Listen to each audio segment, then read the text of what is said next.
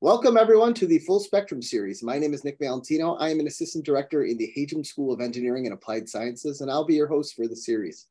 This is the third year of the Full Spectrum series where we invite faculty to discuss and explain their fields in an effort to inform and educate prospective and current students who are interested in engineering and problem solving. Parents and alum, we talk about the problems that engineers and computer scientists are trying to solve. So our guest today is Dr. Sarah Smith. Dr. Smith earned her PhD from the great University of Rochester.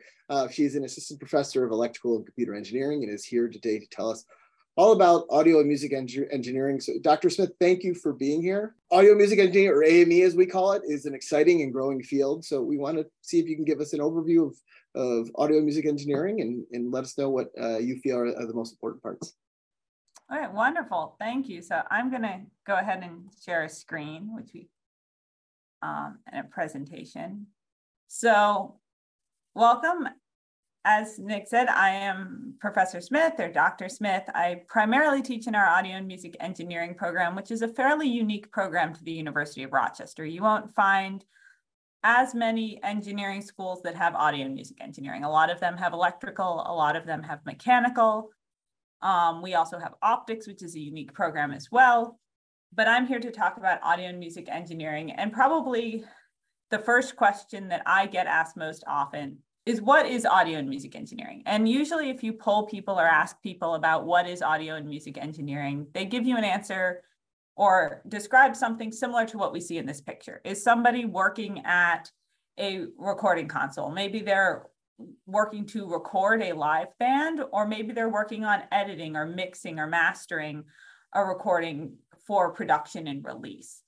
And that is a huge part of what audio and music engineering is. But here at Rochester, we like to define it a good bit broader and define audio and music engineering as everything else that you see in this picture as well. So it's not just the person recording the album or the band. It's also all of the engineering that went into designing the acoustical panels that are on the wall to get a good sound in that room. It's all of the engineering that went into building this mixing console and designing the hardware associated with the microphones or the loudspeakers that are being used in this process.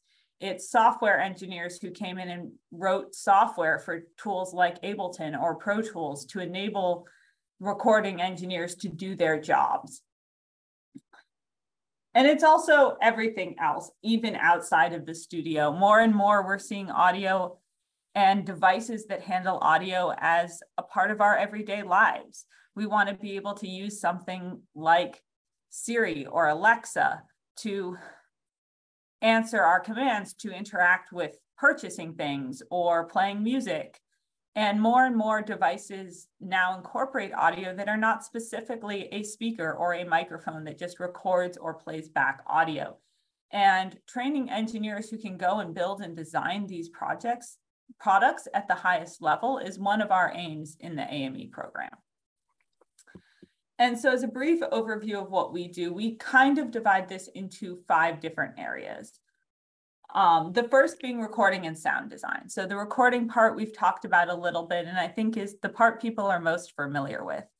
The sound design comes in often later. So for example, in movies, the sound design shows up once the film has been recorded, and now we want to add in all the sound effects, the sound of people walking across leaves, or some music that's added into the background. And all of that is encompassed in sound design. And we offer courses on that. Our students have gone on to do internships and jobs in that field as well. So this slide is just showing some of the things we offer here, particularly our studios. We have 2 fairly decent sized recording studios on campus that our students are able to use in the course of their coursework while they're here. The larger one shown on the right is in Gavitt Hall, and we also have a smaller studio in Retner Hall that you see in the top left. Similarly, we have sound design labs that our students use to take those courses and work on those kinds of projects. The next major area really is hardware engineering. So that's everything, just building all the hardware that reproduces audio, listens to audio, we have a really exciting research project now that's been going on with a couple professors designing flat panel loudspeakers. So a lot of people want to have maybe a surround sound system in their living room, but they don't want it to be huge and clunky. So they would like to have the pictures that they hang on their walls serve as speakers. And so two of our professors, Professor Bacco and Professor Heilemann, have been doing a lot of work in figuring out how to make those kinds of things sound good and be usable in a system like that. We've had students do a lot of hardware projects as well. What's shown here in the top two left photos are examples of our senior design projects from last year. In the middle, we had a student group that built their own audio interface. So they did all of the audio electronics in it, all of the knobs and screen programming for that. And that was a really great project. The project on the left was looking at flat panel loudspeakers, particularly as guitar amps. And we've had students go on and take jobs in hardware engineering at a lot of the major audio companies. So places like Bose and companies you may not have heard as much about, but Harman, Amazon Labs is their research division for audio. The other big contrast to hardware engineering is software engineering. And software engineering within AME encompasses a lot of things. It can encompass writing whole large scale programs like Pro Tools, Ableton that are used for mixing and mastering, but it can also involve programming for smaller things like little synthesizer plugins that makes an interesting sound for people to add to their recording. And there's a large industry around building these smaller little individual effects that can be added on as plugins into a larger environment. And similarly, we've had lots of projects in this area. Our students do a lot of project-based coursework while they're here in their last 2 years. And that's why I'm able to feature so many student projects here, which I'm really happy to do. This one group built a plugin called Sketch Cassette, which emulates the sound of an old cassette recording and a digital recording. And they actually went and founded a company to sell these. And so you can actually buy their plugins for about $10, $20 a piece, I think they sell for now.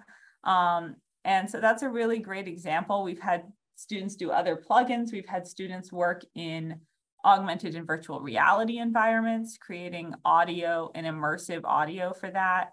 And again, they've gone on to work at companies that maybe are large and small, large companies like Dolby and smaller companies like Immersive Tech, which is based here in Rochester and does some 3D audio work. And then the next area in audio and music, the next area in audio and music engineering is acoustics. This is probably less of an emphasis within our program, although we do a lot of it. Acoustics deals with the physics of sound, right? So it's anything like building instruments to designing rooms. And when they redid Kodak Hall back a few decades ago, they did a lot of acoustic measurements to figure out what they needed to do to make that hall sound great for an orchestra. And there's also a lot of work in designing these kinds of acoustic paneling that maybe you use in your home or in restaurants. You see it a lot where a restaurant is really loud. And so they hang these panels on the wall to help deaden the sound. And all of that comes in under acoustics. Again, we've had a lot of student projects. We recently had a student project that built what's called a gobo, basically one of these sound absorbing panels that's movable around the recording studio so that students working in the studio can adjust the acoustics of that room in order to fit the needs of their specific recording. And we've had a few students go on and work in acoustics at acoustical consulting firms are a big one in this area. And so the final area is signal processing. And this is my personal area. This is my love. And I define signal processing for audio as everything that happens between the microphone and the speaker, right? So usually you're not just recording something and then playing it right back. You're maybe saving it. You're probably potentially compressing it into an MP3 file. And all of that is signal processing. You may be putting some effects on it and designing audio effects as signal processing, or you may be trying to interpret it. So something like and Amazon Echo. We'll be listening to your voice to try and transcribe the words that you're saying. And all of that is under signal processing, dealing with analyzing audio and synthesizing audio and processing audio in various ways. And this is definitely a huge area that's led our students to a lot of jobs. I've included a few companies here in particular, but a lot of the larger companies like Apple has also hired some of our graduates, and Facebook and Meta and those companies also hire in this area. But there's some research going on here that's great, particularly in Professor Dwan's lab, has done a lot of things in human-robot interactions and how to create programs that will process the sound of a live performer and generate some sort of accompaniment or duet with a live performer and a computer. And that involves a lot of signal processing, also a lot of software engineering and that kind of work. And just to wrap up, I want to talk a little bit about other AME activities on campus. Obviously, we have our major and our minor. If you're familiar with the Rochester curriculum, we also have a cluster. But there's a lot of ways to get involved with AME and audio at Rochester that are not a full major. So we offer an Audio Engineering Society club. We offer something called open sessions, where you can come and watch a recording session live in one of our studios. And there's also a student radio station, which many students choose to get involved in who are interested in AME. And so just to wrap up quickly, I want to list and provide resources where you can connect with us. We're fairly active on social media, on Instagram and Facebook. Things are cross-posted there when we have events and sometimes virtual events, but definitely in-person events. You can also, of course, find us on our website and more information specifically about the open sessions. I believe they have the recordings of all the past sessions up for the public to listen to, as well as our AES students section. If you're interested in finding more, you can always email us as well, and we're happy to answer questions. So thank you. Excellent, excellent. This is great. I think the sketch cassette people have been reading my diary.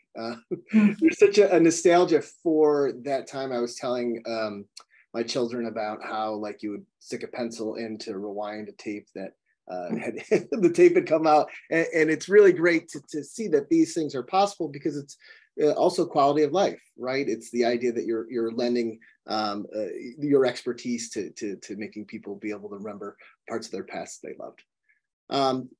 Many of our full spectrum viewers are prospective students in prospective parents of prospective students. So we want to know a little bit more about how you got here and to learn more about your outlook on audio and music engineering. So if we could start at senior year in high school, did you see yourself going into audio and music engineering? Did you see yourself becoming a professor? Like, what would surprise 18-year-old you the most?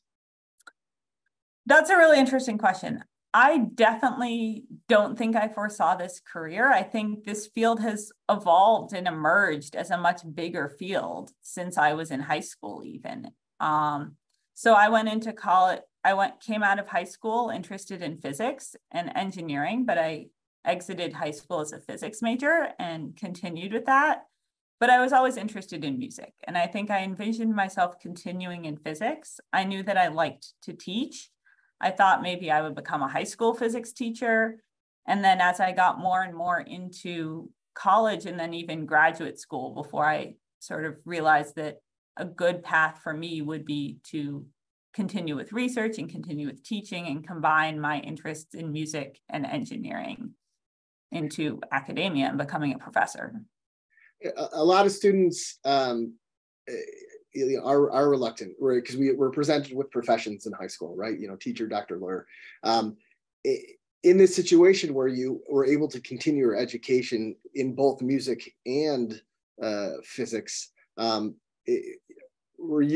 when did you get to the point, do you really think, where you were saying, okay, this is a reality for something that I can really merge into like a job? Did you feel this is it undergrad or is it in your master's program? Because I see you did physics and music both as an undergrad and then as a master's program before. Yes.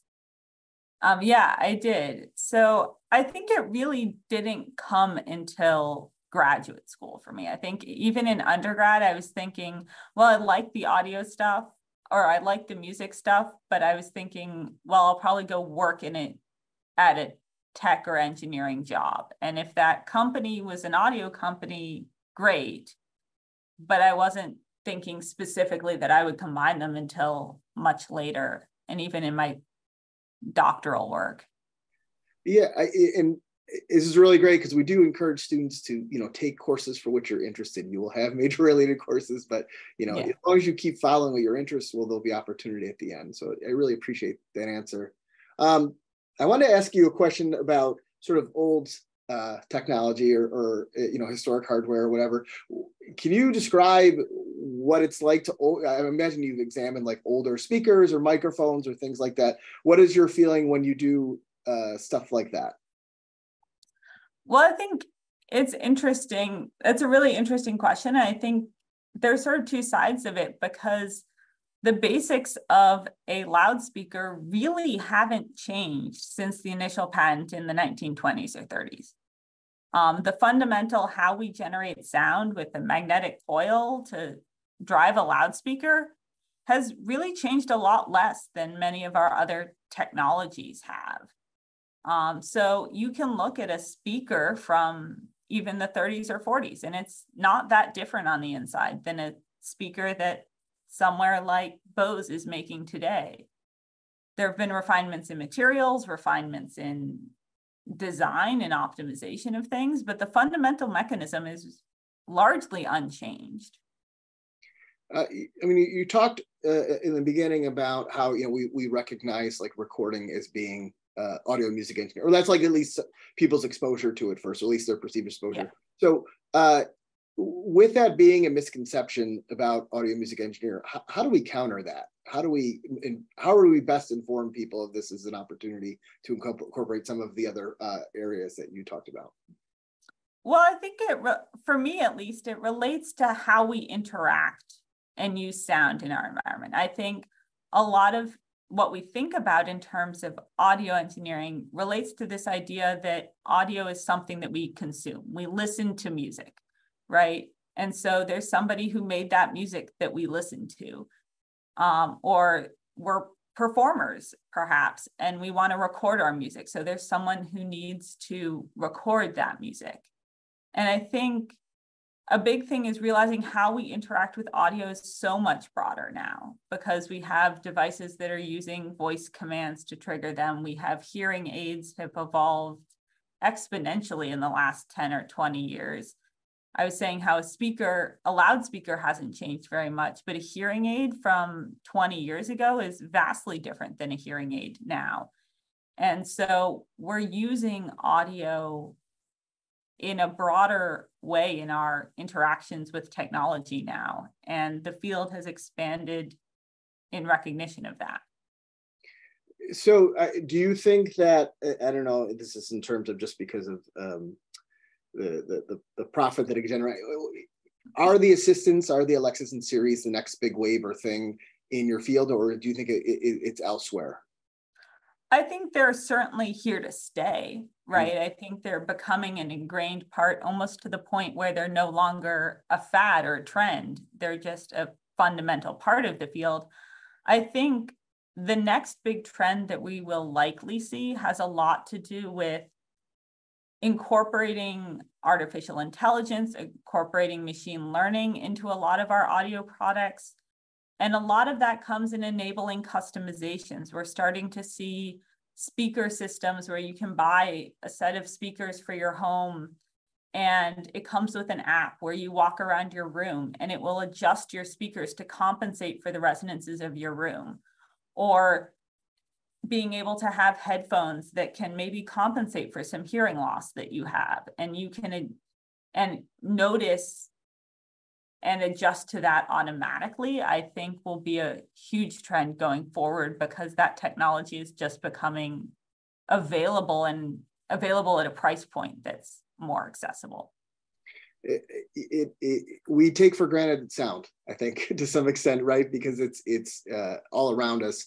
But thank you for clarifying, especially the the many applications that we have. I will always feel like I'm an advisor at heart, so I like hearing other people's advice. What type of advice would you give this, people, students, especially prospective students who are interested in pursuing audio and music engineering? Well, I'd encourage them certainly to do so. I think there's a lot of resources to look into, and starting to just look at what these companies are doing, even just going to the website of Apple or looking at Apple's iPhone website or some speaker maybe that you have around your house, and sort of poking around and seeing, well, what else does this company do? And is this something I'm interested in? Because you may find that they do a lot more than you think they do.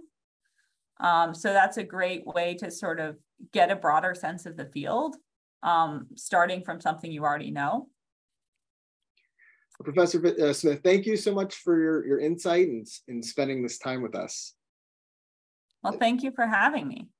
The full spectrum series will return with other areas such as biomedical, chemical, optical engineering, and much more. So please feel free to share this video. On behalf of the Hajim School and the University of Rochester, we'd like to thank you for watching, and we hope to see you soon.